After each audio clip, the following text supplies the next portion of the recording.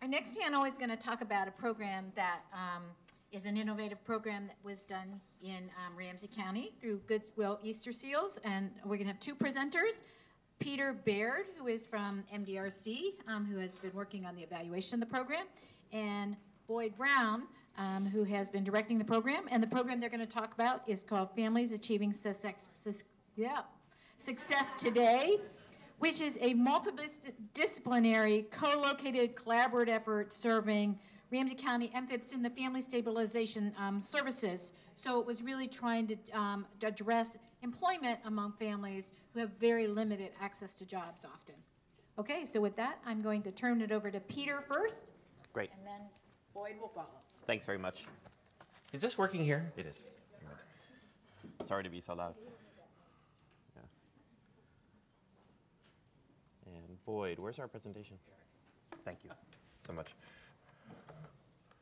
Well, it's a pleasure to be here today. Thanks very much. I want to especially thank Kate Robert for inviting me and Boyd for having me come in. I'm a New Englander, go Red Sox. And I worked a lot in state government in New England. We always had I've done a lot of work in Minnesota in the past, partly because I always think there's an affinity between us Northeasterners and the upper Midwest, and maybe Oregon too or something, in terms of how we approach issues. I don't know that much about brain science. This has been an interesting day for me. Almost my entire professional life has been in disability and in employment for people with disabilities. Even TANF is a kind of a new subject to me, just in the last few years. But so our findings here, at least from my perspective especially, is really going to be a straight presentation on what we found under FAST and the employment outcomes we had under that, which we are very excited about. But I think one of our tasks here today is to talk. I think Boyd's going to do this somewhat, and we can do it afterwards. Is to talk about how the individualized placement and support model, which is kind of core to FAST, how that played a key role in how that uses executive functioning brain science. Because I think it does. It uses a lot around resilience and motivation and even being mindful and things like that. In terms of this, but also how can brain science improve what IPS and what FAST has done. Just to give away the punchline here, while we saw some pretty dramatic increases in employment under this program, the reality is almost everyone's still living in poverty, even if they are working. So, if you believe that people with disabilities can and should achieve gainful employment, which I certainly do, and I know Boyd does, the question is, how can other techniques feed into that to really help us achieve the goals that we set for ourselves here? FAST, which Donna briefly described, was under a larger grant called the TANF SSI Disability Transition Project, or TSDTP. We call it TANF SSI because TSDTP is unpronounceable and nobody knows what it means. But it was TSDTP is really unique, or TANF SSI is a really unique program that was jointly funded by two federal agencies, ACF, the Agency for Children and Families, and the Social Security Administration. It's very rare. I don't know if you do a lot of federal grants, but it's very rare to have two federal agencies fund something together. It's a great opportunity, but it's also an incredible challenge in terms of having to deal with two project officers and their competition for ideas and attention. TANF SSI included two phases. One was a phase one, which is really a knowledge development phase. What we did is I think it was one of the first times TANF data on a national scale and SSA data was really matched to look at the interaction between the two programs. And during phase one, we also developed pilots. We contacted 8 or 9 states and tried to develop pilots in Minnesota. Ramsey County was chosen as one of the pilots. And I'll really briefly describe the other two. So I want to talk first about the findings in brief from phase one, which is the matching of the data and sort of the early work we did. And then Boyd's going to describe the FAST program in detail. And then I'll come back at the end to talk about some of the impacts we had under that program. But some of the findings from phase one, first we saw the fairly high level of disability among adults in the TANF program. There's a lot of people with disabilities in TANF. It was somewhere between 30 and 45%. It could be even larger than this if you really count depression, moderate depression and things like that. So TANF has a fair amount of people with disabilities being served by the program. However, only a fraction of those ever get on SSI or SSDI. Only a fraction ever get on the federal disability programs. So there's a lot of people with either self-identified or with other work limitations related to disability who are not being attached to Social Security at all. Most of the TANF programs have policies that exempt individuals from work requirements. But we found that looking at doing work all over the country, and we knew this already, when exempted, this population is largely overlooked. A typical TANF agency, I'm not saying Minnesota does this, but a typical TANF agency gets them exempted. It gets individuals that they say have a disability exempted from TANF work requirements, and they go, phew, I don't have to work with them anymore. We can just kind of put them on the back burner. The problem is they're still using their TANF time limits. They're not achieving any goals. Their kids won't stay kids forever. TANF is not a lifetime benefit. So there's a problem there. And very few employment services are offered by TANF agencies, again, on a national scale, that target disability. Minnesota is actually one of the few states we thought that really had some disability focus, but most states don't at all have any kind of disability focused employment supports within their TANF program. There's also very little interaction between TANF and SSA. TANF caseworkers and TANF agencies really don't understand the Social Security program, and vice versa. The Social Security program has no idea what TANF does, so there's not a lot of knowledge back and forth there. So one of the things we did was look at a 10-year analysis of the TANF and SSA data. And this data challenged conventional wisdom. One of the thoughts that I know Social Security and ACF had, and this was, I don't know if anybody heard the NPR story on TANF moving people to Social Security, but there's this idea that TANF, is a shrinking program. They pushed a lot of people onto Social Security, and they're responsible for some of the growth in Social Security disability roles. Our findings really challenge this. First, that TANF rules don't push recipients onto SSI. It doesn't mean that some TANF agencies are trying to do this. Some clearly are. They're just not very good at it at some level. And second, they're just not. They're not very good. They're not, just because they say you have a disability, it doesn't mean Social Security is going to find them to have a disability. So less than 10% of TANF recipients ever apply to SSI on a national scale. So it's lower than I think what many thought. SSI caseloads are not growing because of TANF.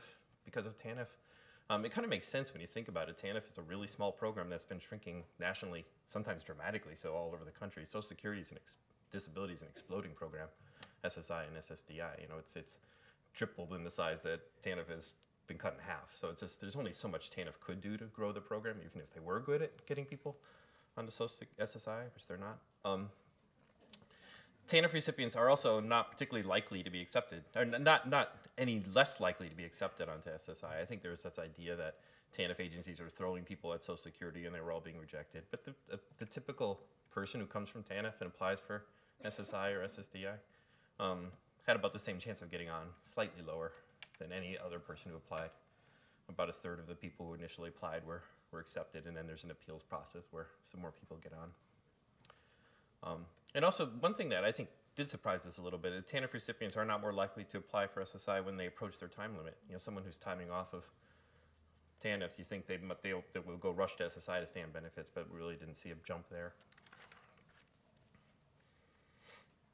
So there are 3 pilots that I'll turn it over to Boyd talking about. I'll start with Los Angeles. Their goal was just to improve the SSI advocacy program.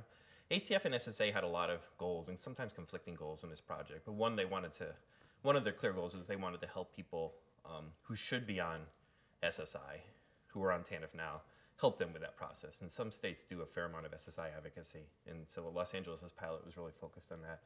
Their other goals were really around better identification of people with disabilities and better employment supports for people with disabilities in the TANF system. Muskegon County in Michigan tried to combine both of those. They tried to better identify who in their TANF system might have a disability and get them to SSI. But if they thought they weren't going to get on SSI, they tried to provide them with improved employment supports. Ramsey County, which I'll let Boyd describe, really focused more on the increasing employment among TANF recipients with disabilities.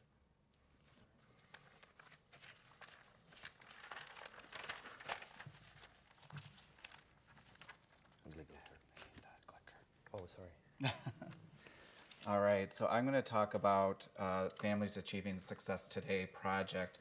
So as Peter mentioned, this is one of 3 pilot projects that were funded, and we are fortunate to know now that our results were actually quite good. I want to talk a little bit, before I get started even on this part, is, how is this connected to brain science, and why am I, what's the interest between FAST and brain science research, and why I'm interested. In looking at our FAST results and looking at what we did in FAST, which I'll go through, I definitely absolutely see connections between executive functioning, improving people's executive functioning, and how that resulted in some of the results we have. And specifically, I'm going to talk about a specific evidence-based practice called individual placement support, IPS, that's been used in the disability community for a decade or more, that we, for the first time in this country, have now applying that to a TANF population, which we did here in FAST. And if you look at IPS, and I'm going to talk about that, how some of the pieces of IPS really do connect to this executive functioning and what we need to do to help people moving forward and building those skills they need to move forward. So what's the motivation behind families achieving success today? First, the families that we were serving. These are family stabilization services families. So for those of that you don't know TANF as well, or MFIP here in Minnesota, there's a subset of families that are on MFIP that are exempted from the work participation rate. And so Peter mentioned that even those that are exempted in many states receive no services at all, or just like, oh, I'm so glad, get them off my caseload. Here in Minnesota, that's not true. We have something called FSS, Family Stabilization, where they do get some level of services when they are exempted from the work requirements. So what we try to do in FAST is actually work with these families in a different way, and that is this IPS, this individual placement support model, which I'll go into a little bit more here, and see, will that make a difference in their employment outcomes versus just getting standard FSS services. So who are these families? Hearing Judy speak, they're very similar to what she was talking about. Most of the families, the adult in the family has a disability. It's generally mental health, a mental illness, a serious mental illness. It could be low IQ. It can be other physical disabilities. Many times they have co-occurring things going on, as well as the children. As Judy mentioned, that the number of children in these families that also have disabilities is quite significant and quite high. The majority of the families are single parent, primarily female head of household. And so you can see there's some similarities between what Judy was mentioning in the program that we have.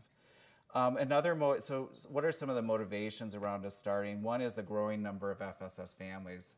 When we started this program, and I believe it's still fairly similar today, half of Ramsey County's caseload is now FSS. And what they know is that folks and families that are put into the FSS category, they're much more likely to go on to long-term extended MFIP. So basically after the 60 months, people can get extended into post 60 months services. And so if they're on FSS, they're much more likely that to happen. And plus, they're much more likely to remain poor and in poverty. Another piece I wanted to mention is a study around the long reach of early childhood poverty. This was a study that was done, and it was a national representative sample of U.S. families and children that had started in 1968. And they followed these children born between 1968 and 75 and collected this information, then re-looked at what happened to these children when they're between the ages of 30 and 37. And they were specifically looking at poverty. I know Donna mentioned in her initial comments about poverty and the impacts that poverty in early childhood do have on those children when they grow up. And so that's one of the things we were focusing on. And so what the study showed is that those children that were living in significant poverty, when they got to that age of 30 to 37, they had fewer years of schooling than those that were at least twice above the poverty level, earned less than half as much money, worked 451 fewer hours per year. They received $826 per year more in food support, were nearly 3 times as likely to report poor health outcomes, and the males in the group were twice as likely to be arrested. And for females, it was associated with a higher level of bearing children out of wedlock. So with that being said, so that's depressing. So what was the glimmer of hope? What's the glimmer of hope in that study? And what they did find, and this is what we really held on to for this project, is that in early childhood with incomes below $25,000, if you could just boost that income by $3,000 annually, they saw significant improvements for those children when they grew up. Most specifically in school achievement. They also had a 17% increase in adult earnings, as well as similar increases in work hours. So when we looked at this project, we wanted to look at is how can we, with these folks with significant barriers to employment, how can we increase that employment in those families using these strategies? A couple of other things around motivation and how we got started. The other thing we saw, transitional work or supported work, you might know it by, is a work experience, a transitional work experience for folks. Ramsey County has done that for years for families in MFIP. And one of the things they wanted to try is to say, let's put some folks that are in FSS or in the FSS category and let them try out transitional work experience. And what they found is these folks really do want to work, even though they are exempted from work now because they have documentation saying that they can't work. And so they had a good experience with that. And also, as Peter mentioned, the experience with SSI advocacy services. Actually, Goodwill Easter Seals actually provided SSI advocacy for Ramsey County, and we did a great job. No. But the one thing that's true about it is there is a lot of folks, what we found is if we actually applied with them, we actually had a very significant number. I think we're around 70 to 75% actually got on Social Security. We had a lot of people that were referred to us that were not eligible. So these are folks that absolutely have disabilities, but they do not reach that threshold of Social Security disability. So we wanted to say, so what can we do with these folks? If Social Security is not the path, let's look at work. So it's a collaboration. So this project is a collaboration of 5 agencies. First, of course, is Ramsey County Workforce Solutions. They provide the oversight and coordination of the partnership, the funding, as well as along with the Minnesota Department of Human Services funding as well to fund this project. They coordinated the evaluation of the project as well. Goodwill Easter Seals Minnesota, we were the lead agency.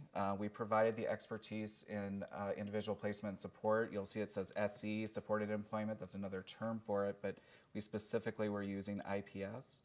We provided adult mental health services as part of this project, as well as some other services, including adult rehabilitative mental health services, or ARMS, as well as some other vocational rehabilitation type services. Another partner is Hired. They are a longstanding provider here in Minnesota of MFIP services, and they provided the 3 FSS coordinators for the project. Basically, these folks were the case managers for the individuals, the families we were serving, and basically coordinated all the other services that we provided with them. Open Cities Health Center, we wanted to also include physical health services as well, so we had a community health worker as well as a nurse practitioner as well. And also we also had access to their full range of medical services in their clinic, which was down the street from our location. And then last but not least, People Inc. They provided children's mental health services. And they do, the worker that we have for that really does a lot of work in the home, in the community, helping them. We heard some about IEPs and working with schools and helping the families with that process. So with this project, we really wanted to create a new experience for families. At the beginning, it was mentioned that it was multidisciplinary, co-located, and integrated. You heard all of those disciplines that were involved in this project, and so that's the multidisciplinary nature of it. Additionally, it was co-located, so we brought those services under one roof. So that was another aspect of the project. And last but not least, it's around the integration, and this is where I think was somewhat unique from other projects, because you always hear about, oh, we partner, we're working together, this is a collaboration. But we really looked at what does that collaboration need to look like for these families. And so we looked at both horizontal and vertical integration of the project. So from a horizontal perspective, I'll just talk about a few of those aspects. One is we had weekly multidisciplinary meetings. So this team was brought together to talk about the families we were serving. They brought, when they first came in, we talked about what should be in their plan, talked about what goals they're wanting to do, and then really looking at what services do they need to access and be a part of to really move up to meet their goals, basically, and reach their goals. Another aspect of that is all the providers were trained together on the services that are provided by the other providers.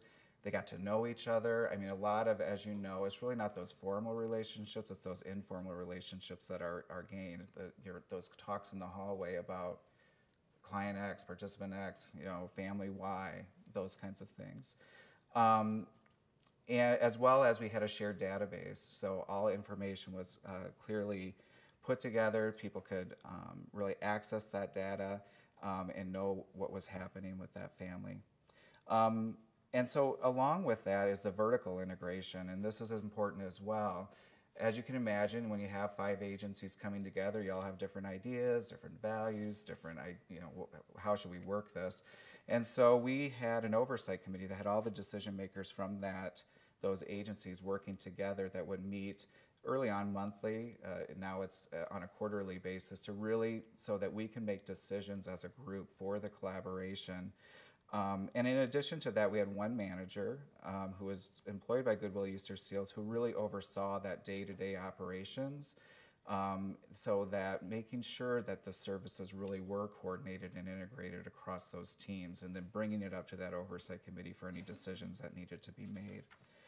Another part of that experience was this strong message of emphasizing abilities, opportunities, and options. We heard Judy really talk a lot about that, around options, that this really is participant-driven. These are their goals. We're there. I love the term co-investment. It's really co-investing with them. It's really, we're guiding them, but it really, in the end, it's their goals. But at the same time, it's really a strong message, and our message is that employment is an option for you, and that we can help you get there. Let's see. Plus, we had definitely lower caseloads than standard TANF, but not much lower, depending on which county you're from. But our caseloads were around, for the FSS coordinator, around 50. I know in Ramsey County, caseloads can reach as high as 100 in regular MFIP and so forth, but obviously that really did help with that engagement and really getting people involved, and also we could really be flexible about where we met people, where they felt comfortable. So let me talk a little bit about individual placement support. I mentioned it a couple of times already. This is an evidence-based practice in the disability community, primarily in mental health. That's where it's kind of been born out of, grown out of. Study after study, and I'm talking at least a dozen studies, randomized controlled trials have shown that you can increase employment by using this model with folks with serious mental illness. And so what we wanted to do was take that model and look at how would that look in a TANF or MFIP context.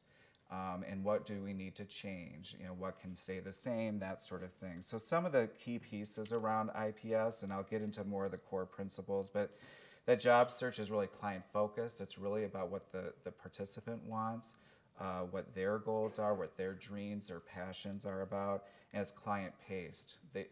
It's really, we're along with them, guiding them side by side, working with them. The placement staff that were involved really worked with employers in the community from diverse fields, offering broad options for employment.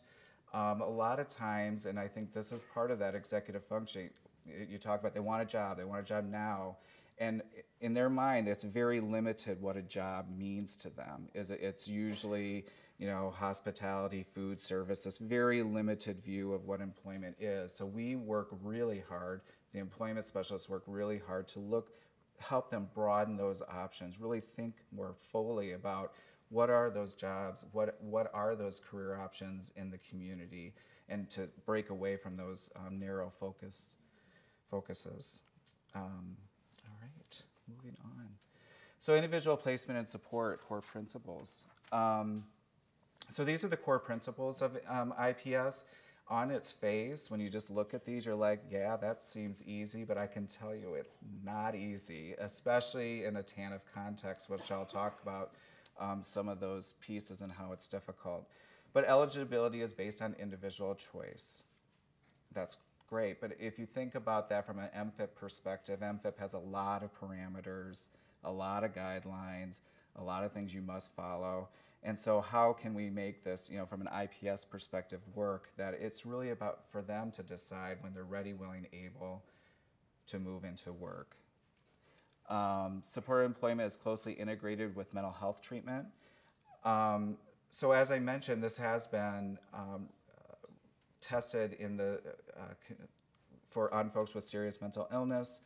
And so one of the pieces they have found through the research is that you really do need that close integration between mental health and the employment specialist. So our team has both the employment specialist and the mental health team together integrated and coordinating services. And what's really interesting about this, if you think of this from an executive functioning standpoint, and you think of, you think about mental health treatment, you think about ARMS, and you think about life skill building, because we have folks that are in ARMS as well, and cognitive behavioral therapy. And really, a lot of that is around really developing those skills around pausing, reflecting, thinking about your choices that you make. And so it's just interesting when I think of this model and thinking of that integration between mental health and employment, we are doing that every day. And when you have that integration, the employment specialists along with the mental health team are working that. So it's really, they're continuously emphasizing that and across the disciplines that are working with these folks. Competitive employment is the goal. Of course, in MFIP, yep, competitive employment is the goal. I think one of the differences here in context, if you think about the disability community and folks with disabilities, they've been told a long time they can't work, and said that you need to really work on your treatment and your feeling better and recovery before you can work. And so this model really turns that upside down its head and says, no, work is now. The difference when you think of an MFIP or a TANF context versus here is that it's really based on that client choice. It's not based on what MFIP is telling you what you need to do. Job search starts when an individual expresses interest in working. This is really key when you think of motivation and people being motivated. If you're familiar with motivational interviewing, when someone starts showing some change talk, they have some ambivalence saying, you know what, maybe I do want to try that on. I want to try some work. Maybe that is something. You want to move on that immediately.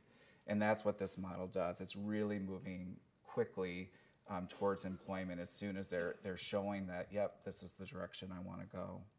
Systematic job development, I mentioned this, the ESCs work very hard on looking and working directly with employers, finding those jobs that are outside the norm, the things that, a diversity of jobs so that folks really have a clear view of what their options are and where that may lead them. Follow-along supports are continuous. As in thinking of Judy's program and having that 5-year window, this takes a long time. And so to really make those changes in people's life and really getting them moving forward. And so that's why in this project, or in this particular model, follow-along supports are continuous. I talked about individual preferences are important, and benefits counseling is part of the employment decision-making process too. This is really interesting for this particular project because, in the disability community, if someone's on Social Security, of course, you really need to think about how does employment impact their benefits. And so when we started talking about MFIP, we talked about, work always pays, if you're familiar with, that discussion. But when working with these families, we also notice they're very complex. There's lots of different funding sources that come into that family and things that you need to think about. So when that adult in the household does become employed, how is that really, truly going to impact their benefits beyond just MFIP, but across many different funding sources that are coming into that household? And so that really, truly is important.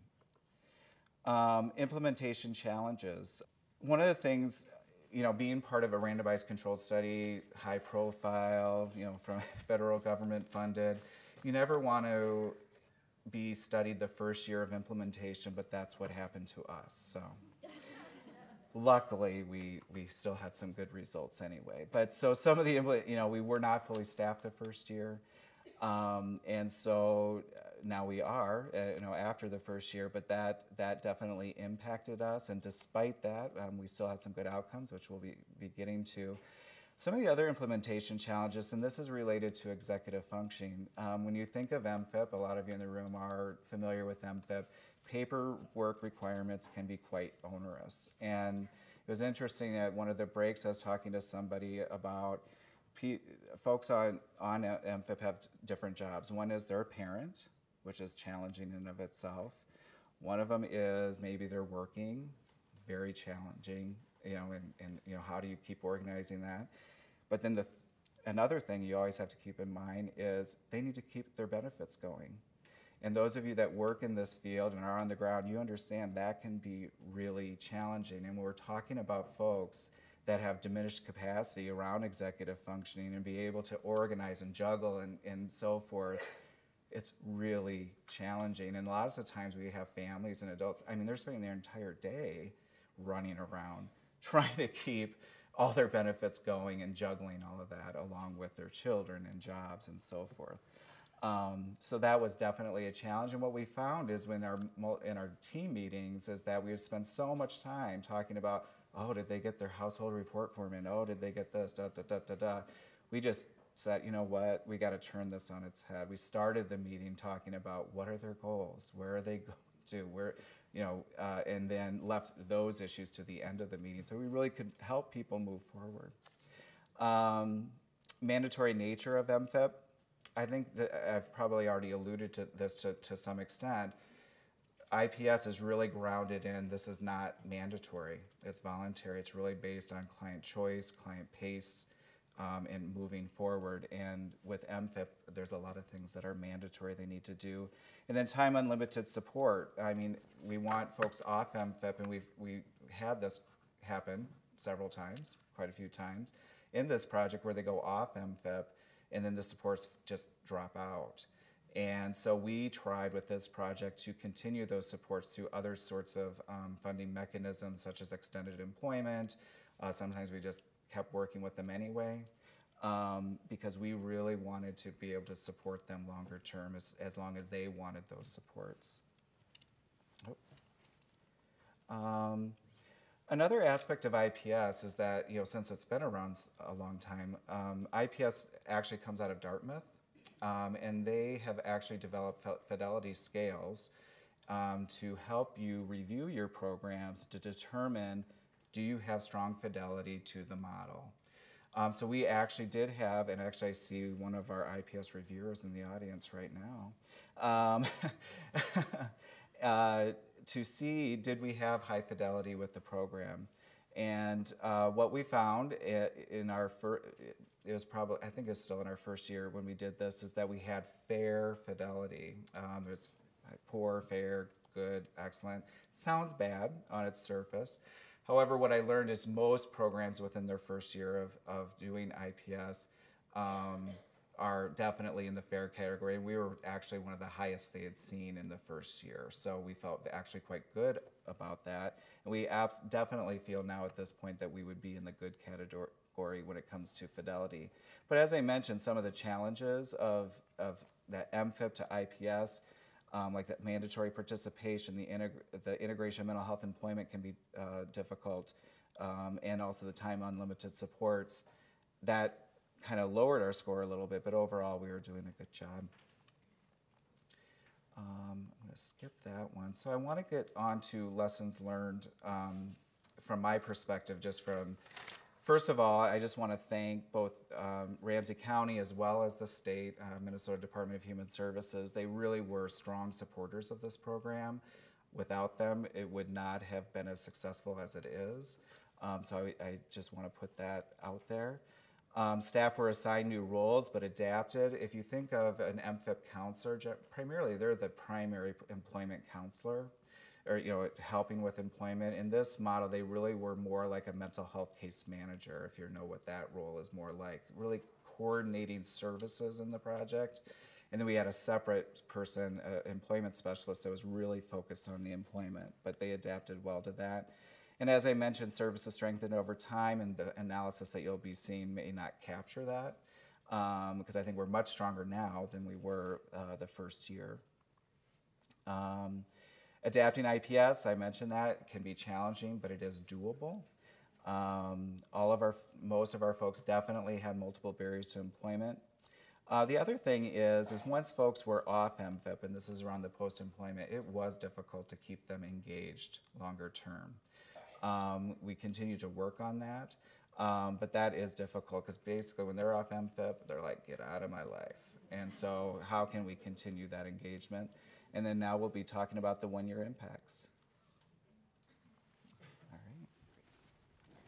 So I understand I'm standing between all of you and lunch, so I'll try to be efficient.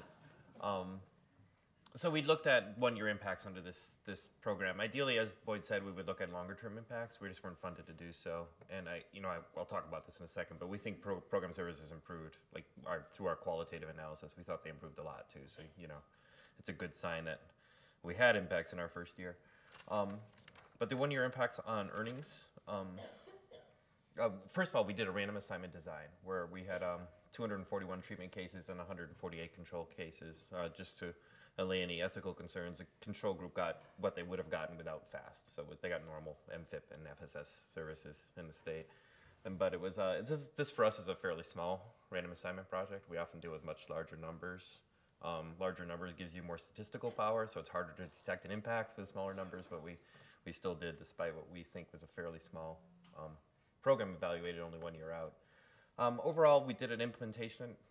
First, we did an implementation analysis, and we think that FAST is well delivered with a high level of collaboration. As I said, we think program services improved. There's a real key point, I think, when Dartmouth came in and that IPS training. I think fidelity to that model definitely improved after that.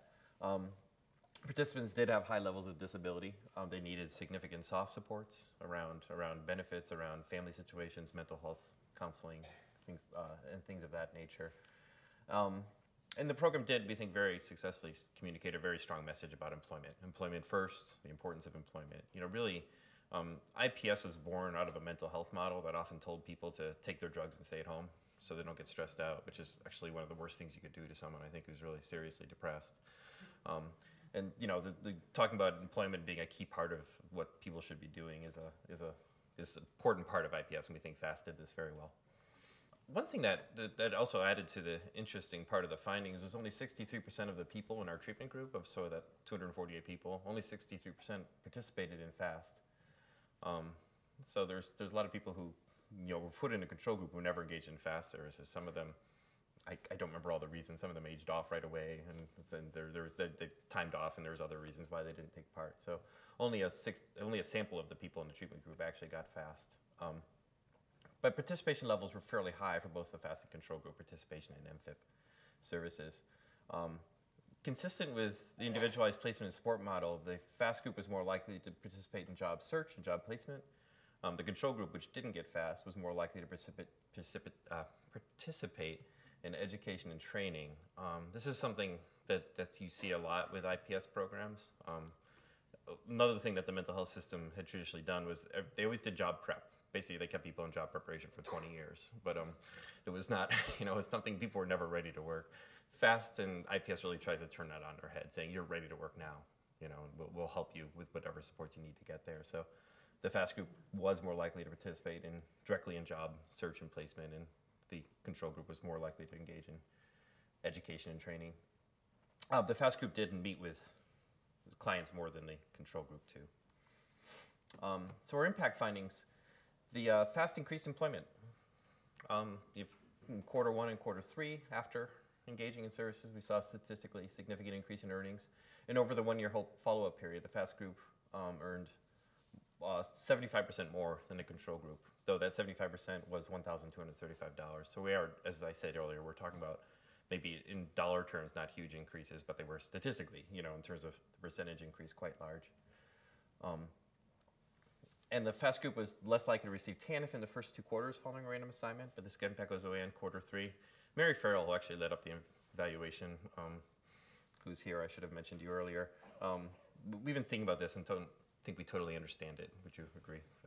It wasn't the intention. It wasn't the, yeah, it wasn't really the intention. I don't know if the quick engagement in employment impacted some people early on or they left TANF right away. We're not totally sure what happened there. So some policy implications. First, I just want to say that IPS is a really well-studied employment service in the mental health world, and it's consistently shown through multiple randomized controlled trials, you know, the gold standard of research, to have impacts.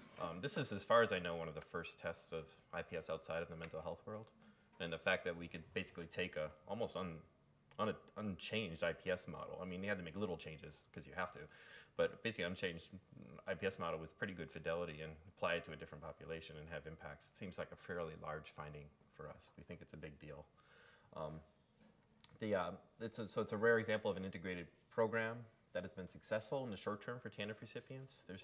That have disabilities. There hasn't been a lot of studies that have shown short-term increases in employment for TANF recipients with disabilities, and we're excited that this one does. And we really think this model should be replicated and evaluated in other locations. I know Minnesota's and Ramsey County is doing some ongoing research to look at longer-term outcomes, and we're very interested. We're actually meeting with our board at MDRC in a little while to try to get some internal funding to think about how we can test IPS for TANF programs in other areas of the country, in other counties in Minnesota or whatever. We haven't worked all that out, but we think this is a pretty interesting and important finding. On the other side, this is, FAST and IPS. We haven't resolved the world's problems. Earnings remain very low, even for people in FAST. We're generally, and that's why I think we have to start thinking about other things that might empower people to work more, and that's one of our challenges. And also, this is just a general finding, is that there's many people with disabilities who don't ever get on the Social Security system. They do for a lot of reasons. Some just don't apply. Many just don't meet the standard. Unfortunately, we have a Social Security system that defines disability by, it's an all or nothing system. You either can work or you can't. And so the hard part of that is sometimes there are people who can show some work capacity sometimes get supports they need to work more or stay in jobs. Others get really committed to proving that they're, quote, disabled, and they quit working altogether, which is also a bad outcome. If you can work, it's probably better if you do. So this is, we still have this gap in services. I think that longer term, as policymakers, we need to address. And that's our contact information. And we're going to do questions now. Do we have time? Okay. Okay. So we can do quick questions for a few minutes before we break for lunch. Anybody have a question? Go ahead.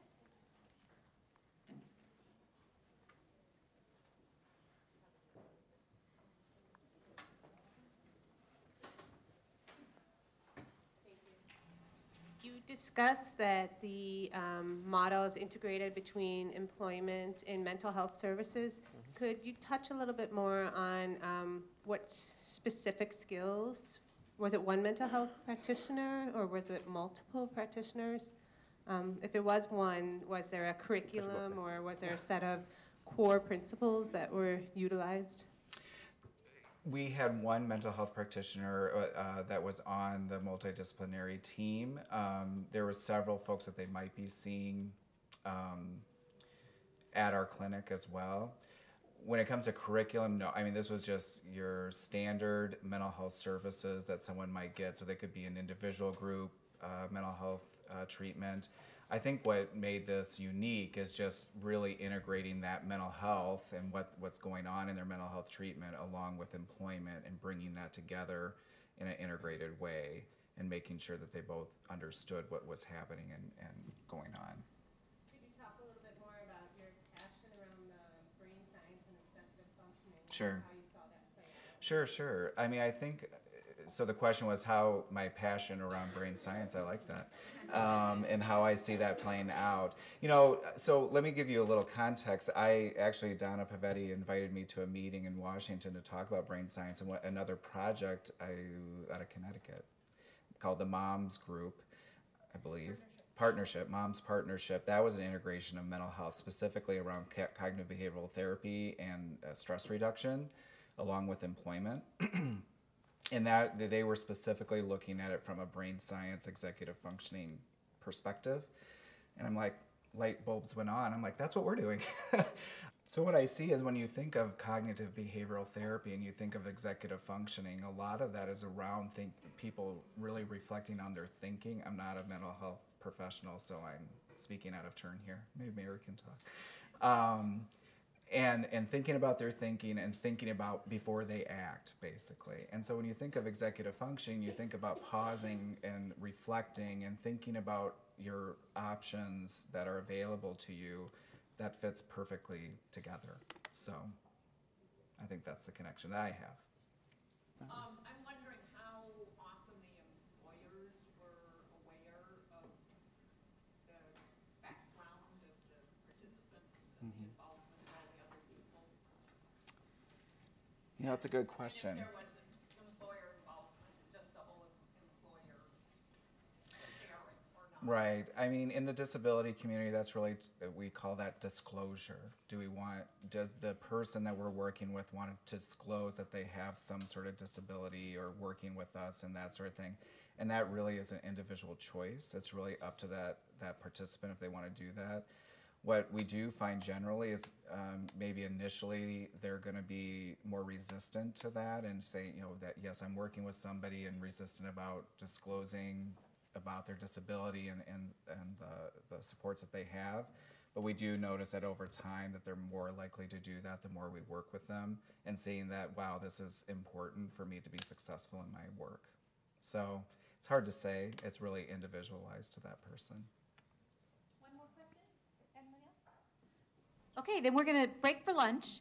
And what I'd like to ask people to do over lunch is to have a conversation at your tables about what has this made you think about? Where do you think the ideas are or the opportunities to either learn more, think more, integrate some of the ideas you've heard into your programs? The idea behind this day was not just to have people learn new things, but also to think about where can you use those new ideas so that we can hopefully do a better job. So I just would encourage people to have that conversation about what really struck you. And what do you think maybe you could do in whatever world you walk in differently that might be able to use some of what you heard today? And also think about what questions do you have and what do you want to learn more about?